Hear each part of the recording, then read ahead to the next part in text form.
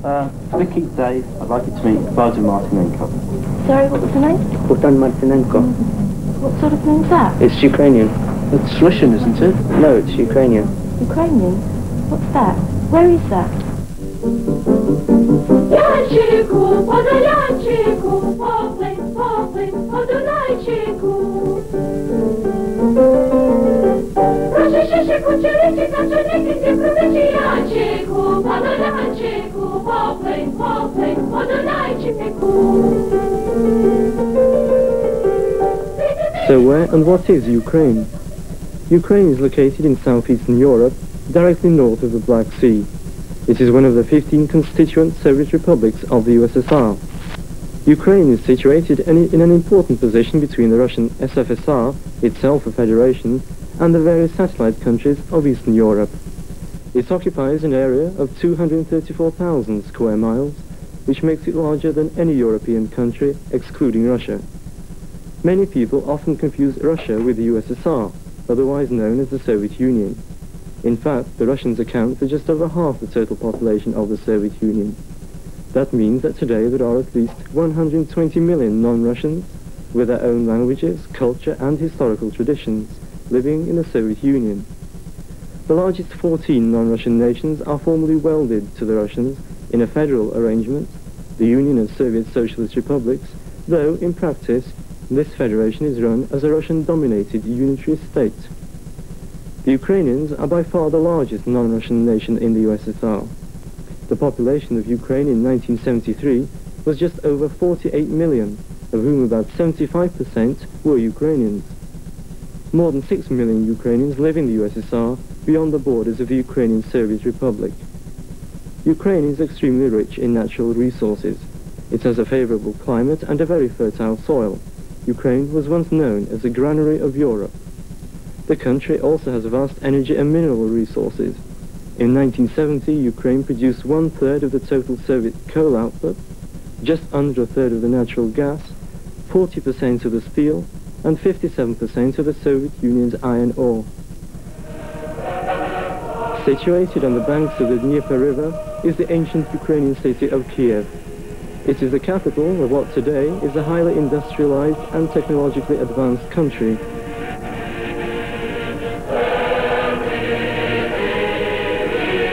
If nature has endowed their country with abundant natural wealth, history has certainly not been as kind to the Ukrainians.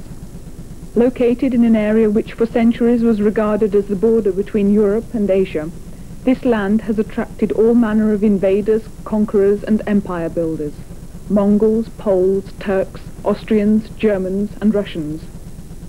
The history of the Ukrainians has been an almost continuous story of resistance against foreign domination, a struggle for national survival, often in seemingly hopeless conditions. Their alien rulers, on occasions, would simply deny their existence as a distinct nation, or contemptuously refer to them as Little Russians or Little Poles. Although one of Europe's forgotten peoples in more recent times, the Ukrainians' history may be traced continuously from the medieval state of Kievan Rus. In 10 years' time, in 1988, Ukrainians all over the world will be celebrating 1,000 years of Christianity, which was introduced into Kiev by Volodymyr the Great. In the 17th century, at the same time as Oliver Cromwell was fighting for parliamentary rights and privileges, the Ukrainian Cossacks had defeated the Polish monarchy and were consolidating their state according to republican and democratic principles.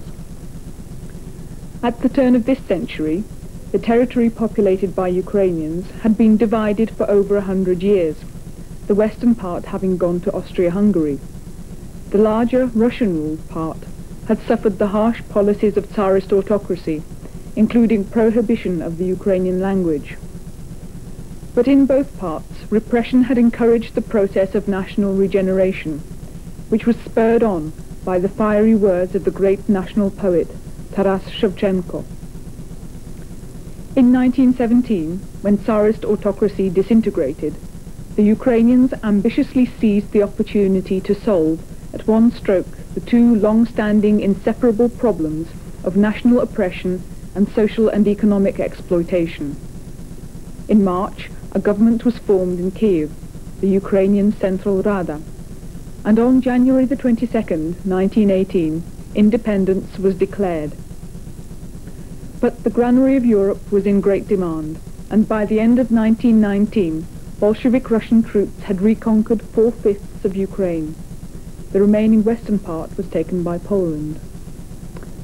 Under Soviet rule, despite an initial period in the 20s, when they were allowed some cultural concessions, the Ukrainians suffered the largest catastrophe in their history since the Mongol invasion. During Stalin's collectivization drive in the early 30s, at least 6 million Ukrainians starved to death in the largest artificial famine ever known.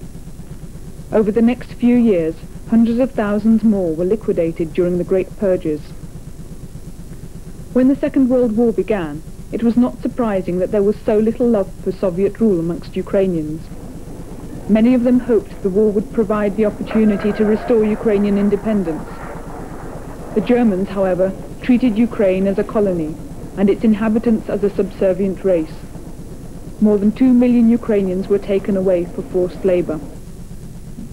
Meanwhile, the UPA, a Ukrainian underground army, arose. In action originally against the Germans, the UPA was to continue the fight for Ukrainian independence against the Russians until the end of the 1940s. At the end of the Second World War, there were some 2 million Ukrainians in Germany. After attempts to forcibly repatriate them had been abandoned, they were given the opportunity of remaining in the West. Many of them went to North America. Some 40,000 Ukrainians stayed in this country. It's important to understand from the very start that Ukrainians regard themselves as political refugees who could not return home because of the prevailing oppressive conditions there. The hope in a brighter and better future for their homeland has conditioned the nature of community life in this country over the past 30 years. And coming to Britain, most of them were either in their teens or early 20s. They experienced a total culture shock. Coming from predominantly agricultural backgrounds, they had to make their way as alien members of Britain's industrial workforce. These conditions naturally encouraged them to draw together, and over the years, they managed to build up a well-organized and close-knit community. The Association of Ukrainians in Great Britain remains the largest and most important organization, though there is a smaller organization, the Federation of Ukrainians in Great Britain. Many other organizations were established to cater for the needs of particular sections of the community. For example, women's organizations, youth organizations, and many others. Ukrainian community life revolves around two main focal points, the community centers and the churches. There are over 50 such community centres distributed from Dundee to London, with a large concentration in Greater Manchester and West Yorkshire. As far as religion is concerned, most Ukrainians belong to either the Ukrainian Catholic Church or the Ukrainian Orthodox Church. In the 30 years, the Ukrainian community has managed to found a nursing home for the disabled, 2 old-age pensioners' homes, 2 summer youth camps, one in North Wales, one in Derbyshire, a Ukraine cooperative, several self-enterprising businesses. We have decided to take a look at the events which take place inside of a larger Ukrainian community, in this case Manchester's. With Walter Eaton-Jones accompanying, Yaroslav Bobniak is conducting the girls' choir Krembita.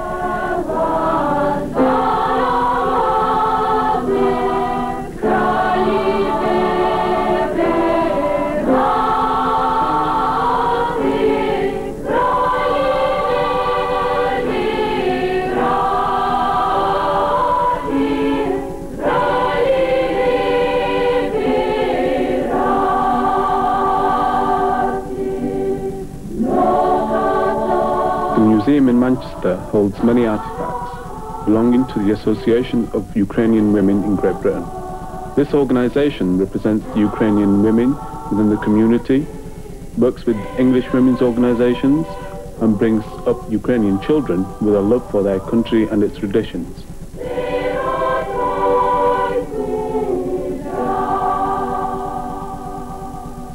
Прикметник є змінна частина мови. Nearly every community center has a Ukrainian Saturday school. Here the children are taught to read and write Ukrainian, as well as the basics of Ukrainian history, literature and geography.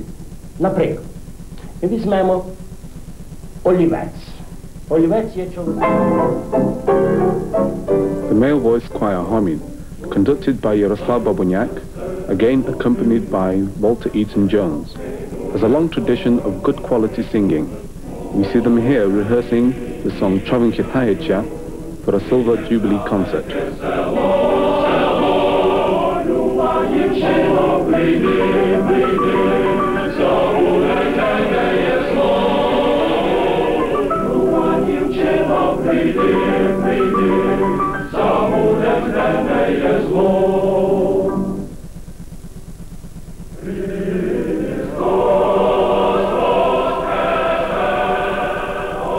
Most Ukrainians are churchgoers. Here we see the Ukrainian Catholic Church in Manchester. At the moment, Ukrainian Catholics are in the middle of a dispute concerning the Vatican's reluctance to confer patriarchal status on the Ukrainian Catholic Church. Manchester also has a Ukrainian Orthodox Church.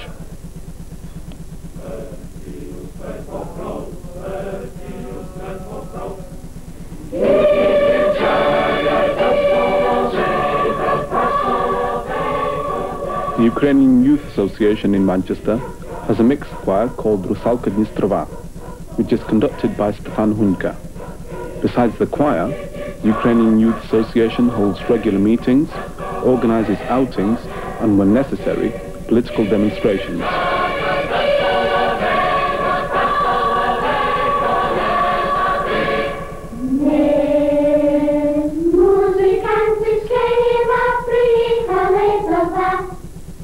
Plus, the Ukrainian Scout Organization gives its young members not only the principles of World Scouting, but also emphasizes the Ukrainian language, culture and traditions.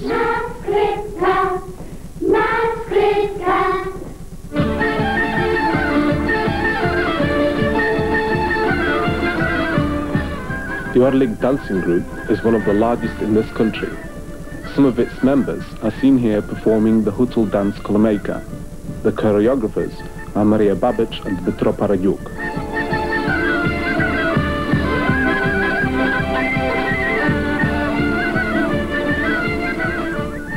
Orlik has participated in many national and international festivals with considerable success.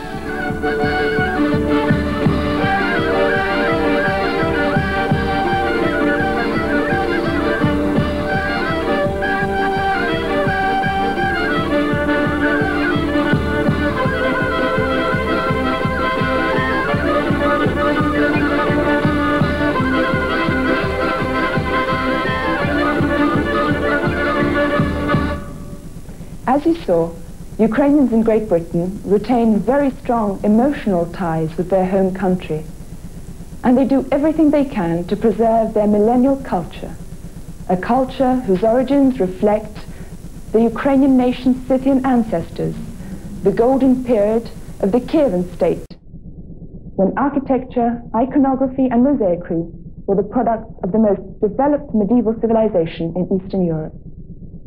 The 12th century epic poem about Prince Ihor's campaign against the Polotzians is one of the first written works in a literature which bore, in the 19th century, Taras Shevchenko, and later Franco and Ukrainka.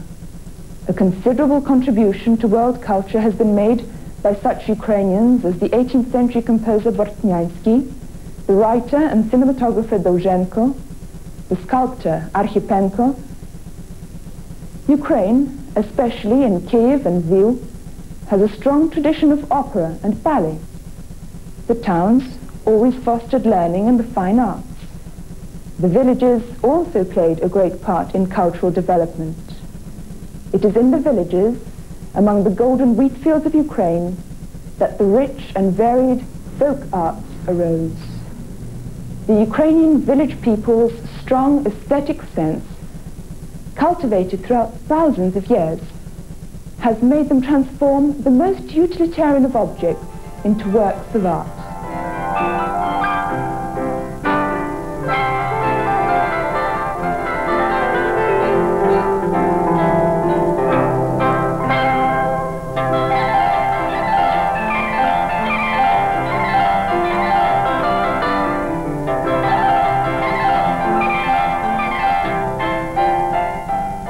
Another necessity of life which has been transformed into an art is cookery and baking. As on Christmas Eve, when each family, when the first star rises, places a lighted candle in their window to invite in any homeless strangers. They say a prayer and sit down to a meal consisting of 12 dishes to symbolize the 12 apostles.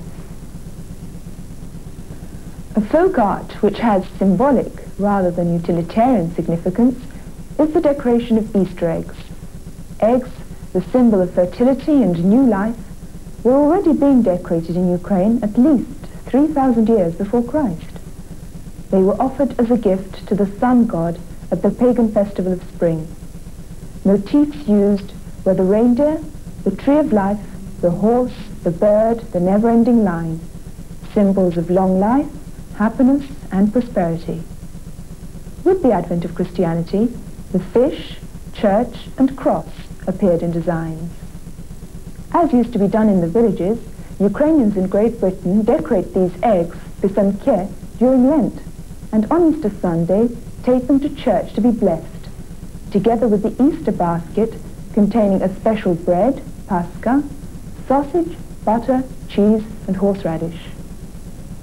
Music is a very important part of Ukrainian folk art.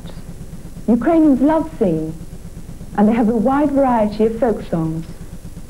Even very small villages had their own folk choirs, and Ukrainians in Great Britain carry on this tradition. There are many choirs composed of both young and older Ukrainians who bring the sad and cheerful sounds of village life, the birds, the streams, the rustling trees, to Ukrainians in this country.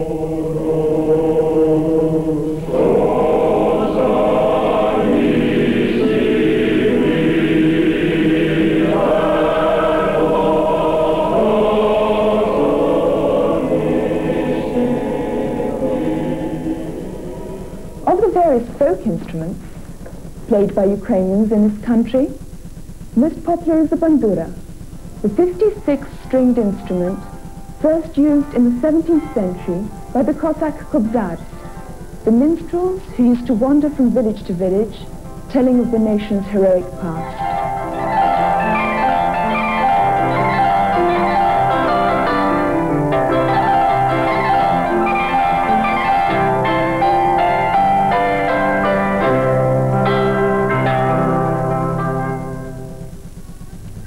Another form of folk art, which is carefully preserved and developed, almost exclusively among the young, is dancing.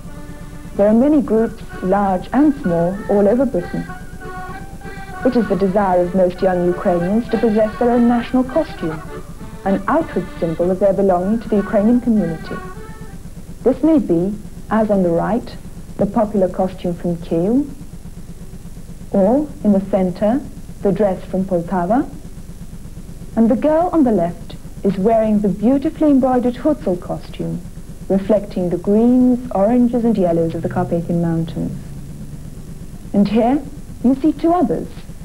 On the right, the dark, elegant costume of Ternopil in western Ukraine, with the sleeves heavily embroidered, and finally, the cheerful dress from Yavori in the Lviv region. Young Ukrainians born in Great Britain have a strong wish to preserve their culture and practice the folk arts whenever they can. Also, using traditional frameworks, they create new forms of Ukrainian art, music, and dress.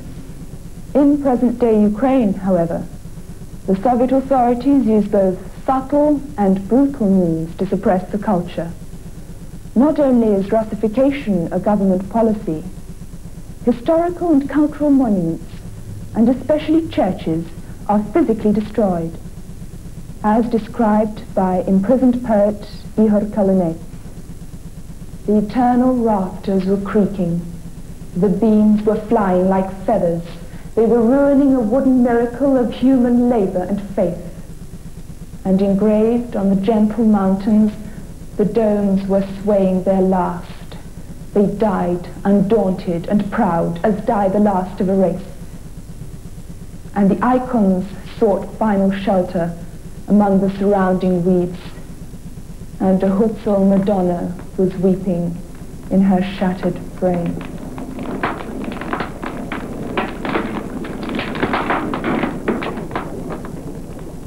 Ukrainians in this country have frequently displayed their concern and indignation about what is happening in Ukraine, sometimes in the form of protests, like the one when the former Soviet secret police chief Alexander Shelepin came to Britain in 1975. They are deeply concerned not only by the flagrant and widespread violation of human and national rights in Ukraine, but also by the Soviet policy of Russification, that is, the denationalization of the non-Russian nations of the USSR and their assimilation into the dominant Russian culture.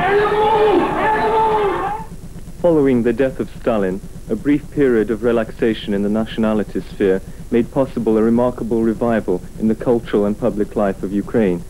It was spearheaded by the courageous generation of the 60s, composed mainly of young literary intellectuals, who boldly opposed Khrushchev's decision to step up once again the policy of Russification. A wave of arrests in 1965 not only failed to silence dissenters in Ukraine, but actually precipitated the emergence of a Ukrainian human and national rights movement. In 1970, the young Ukrainian historian Valentin Moroz received a draconian 14-year sentence for his powerful protest writings. At the beginning of 1972, the KGB launched a massive crackdown in Ukraine, which was designed to crush the growing national assertiveness of the Ukrainians. Purges affected every sector of Ukrainian life, and even Petro Sheles, the party boss in Ukraine, was removed from his post.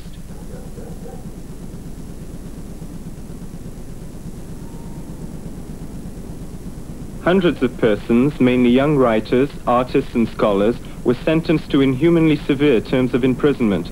The most talented and courageous representatives of an entire generation are now in labor camps, prisons and psychiatric hospitals.